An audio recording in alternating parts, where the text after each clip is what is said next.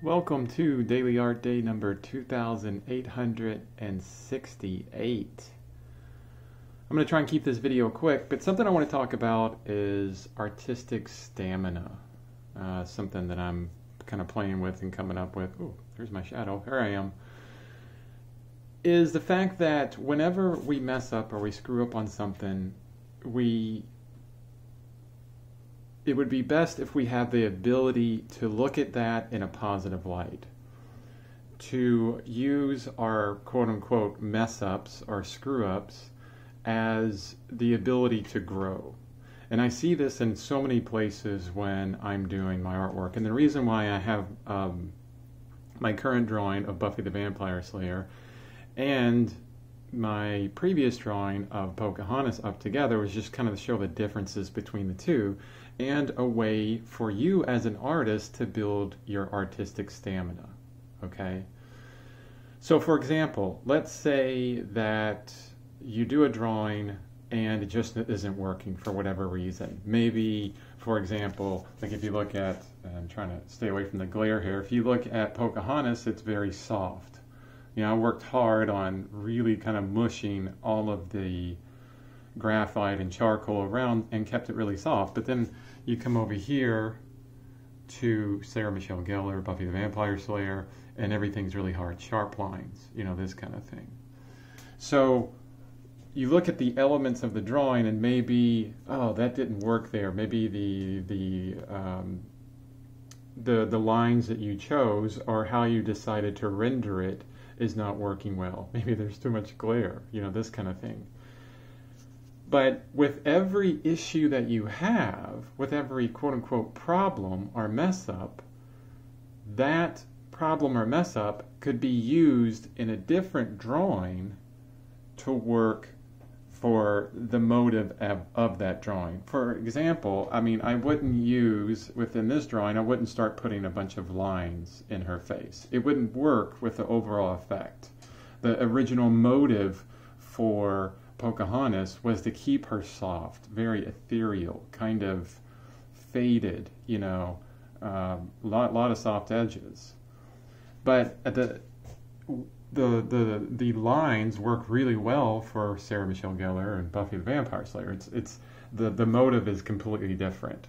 So I wanted that sharpness, that grittiness when you get deep into it, but then you pull out and you see a softness of the character, you know, that kind of thing. So every quote-unquote mess-up you have could be a boon for any other drawing that you do. I mean, if you look at all of my current, or ones that I've worked on, drawings, my Phantom Fitness drawings, I've learned from every single one of them. I mean, for example, this is one of my first ones. You know, well, that's the very first one, Superman. But this one, you know, I did this weird thing because I just didn't want to deal with the body. You know, I learned from that. It was a mess up on that, but I can bring that back later if I want to. You know, this is all graphite. The previous one was the combination of graphite and charcoal, and I didn't really know how to deal with it. So there's some weird textural issues kind of going on in Christopher Reeve's face and that kind of stuff. But I learned from that, and I figured out later on how to correctly use graphite and charcoal together to get a particular mood, such as Captain Jack Sparrow here, very rough, you know, I got texture all over the place, you know, this kind of thing.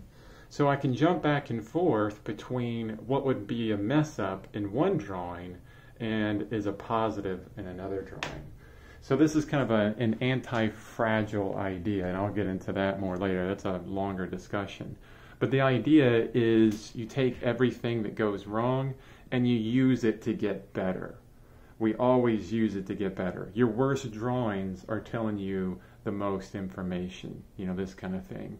And every little piece that you don't do well in a drawing is a positive for some other drawing. And I've repeated that like 5 times. It's just such a huge idea for me, because now I don't see any problem with the drawing as a problem anymore. I'm like, ooh, let's note that down, and I can definitely use that as a possibility in another drawing or a painting or something else. So that's artistic stamina, when you're able to not only look at a setback and move forward, but turn it into a positive. Keep moving forward, keep seeing it in a positive light, neutral or neutral light. How, what do you want? How can you work on this kind of thing? And hopefully that's helpful, and hopefully it can improve your artistic stamina. Yeah. Until then, I'll see you next video. Keep creating.